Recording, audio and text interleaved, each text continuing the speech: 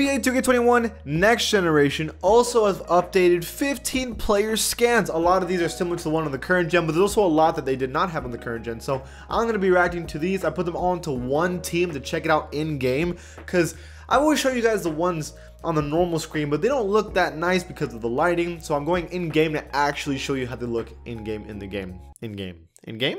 Anyways, before this video starts, ¿Qué pasa to the pack? It is Pack here, aka your mama's best friend. Please be an OG, join the pack, and subscribe. Let's get to 300,000 subscribers. Straight up, I want to show you all the player face scans, how they look before and afters. I actually don't have a lot of the befores, but I can show you how they look like in real life and now, and see if, you know, they look better. So starting off at number 1, we have DJ Wilson. Hey, even though he's on the Bucks, even though his rating is not that good, he has a lot of promise. He's actually pretty decent, and I think he's gonna get really better throughout time. There's two things going on with DJ Wilson. First off, the face scan is brand new. You obviously can't tell that well because he's kind of looking down, but the tattoos are also added, and look at the detail on those tattoos. Okay, 2K, I see you. I don't like how his arm's basically amputated through his leg. Rest in peace.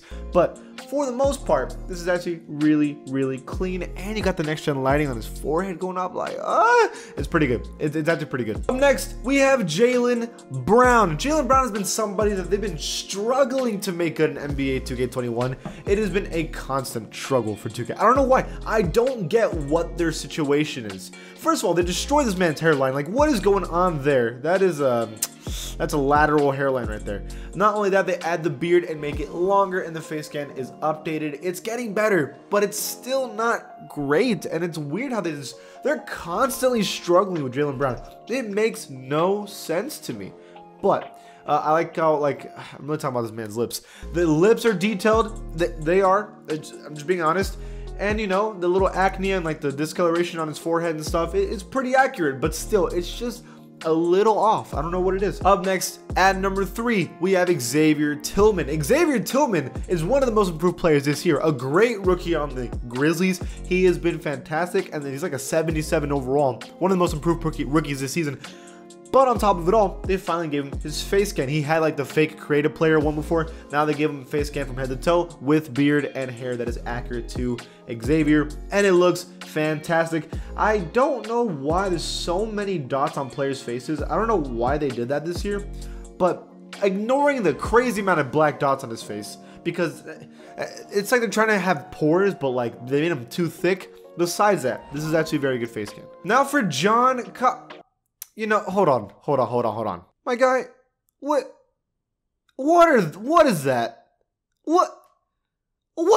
Might as well just wear 2K generics at that point, my guy. But anyways, John Collins, they gave him, he used to have like really short hair, and the beard was different, and now they gave him a longer beard. The tattoos are updated, and on top of that, his hair is longer. And besides that, not many changes, but I like the detail they're adding here. It looks solid. Now at the end of the bench, you know, he's so far out at the end of the bench, I can't even zoom in on his face perfectly. But here's another player at number 6 that had a creative player face scan. Now he has an actual face scan. It's Vernon Carey Jr. He's on the Charlotte Hornets, and on the Charlotte Hornets, he's actually a pretty decent big who can shoot threes. But besides that, there's not much more to Vernon. It looks like him. They have a little mole on his forehead. It's accurate. All right, Kevin, I kind of need you to look over here, but you know, all right. Anyways, Kevin Huerter at number 6. Listen, Kevin, I have no clue what they did here. It looks exactly the same. I think there's a little bit more detail with like the acne on his face, but like literally it looks exactly the same as it was before. Maybe I'm crazy, but the hair, the face, everything, it looks identical. So at number 7, we have an arguable Rookie of the Year candidate. We have Tyrese Halliburton. So this already straight up looks way better than it did before. Like, what was that? Even Tyrese was like, yo, 2K, who is that?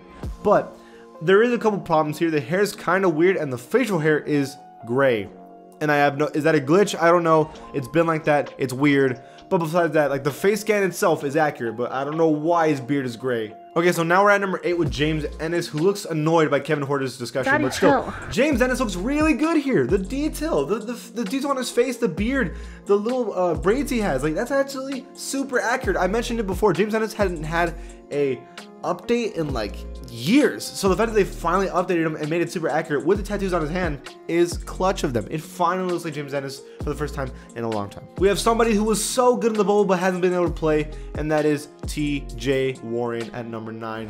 So the cornrows are actually detailed a lot better. They gave like kind of the detail on the hairline a lot more explicit, plus the beard is more accurate. A little bit of acne here and there to represent how TJ Warden's face actually is, with a brand new face scan. Is literally one of the better face scans I've seen. It's actually super accurate, super accurate. So one of the more improved players this season at number 10 is Saban Lee. Saban Lee had like a creative player face kind of thing going on. Now they have the actual face with the little like mark on his forehead, the little mustache.